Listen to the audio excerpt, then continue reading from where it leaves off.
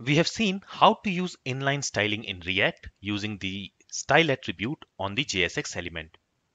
In this lecture, let's learn how we can set inline style dynamically. Here in the product details component, we are setting some inline style on this H6 element where we are displaying the price of the product. And to set inline style, what we are doing is we are using this style attribute and then we are using a set of curly braces. Inside that, we are specifying an object using another set of curly braces. And there, we are using the property name, and then we are setting a value for that property. Now, what if we want to set a style dynamically based on a given condition? For example, if I go back to our React application, here we have a list of products. Now, some of the products here are available and some are unavailable. So what I want is, for all the unavailable products, I want to set the background color to gray. And for all the available products, the background color should be white. How can we do that? Let's see that.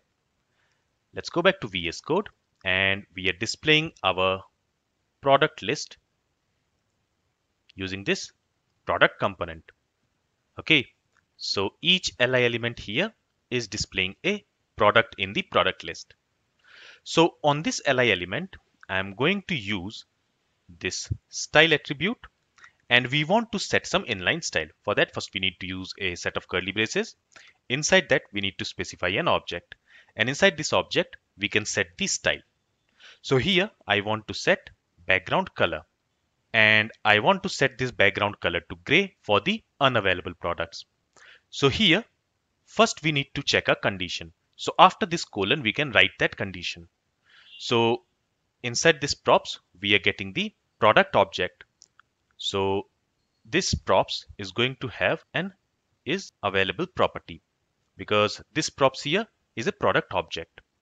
So if this is available, if it is true, in that case, we want to set the background to white.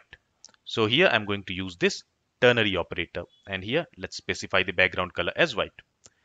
Otherwise, if this is available is false, that means if the product is not available, there we want to set the background color to gray. With this, let's save the changes. Let's go to the web page. And you will notice that for all the unavailable products, the background color has changed to gray. So this is how we can set an inline style dynamically based on a given condition. This is all from this lecture. Thank you for listening and have a great day.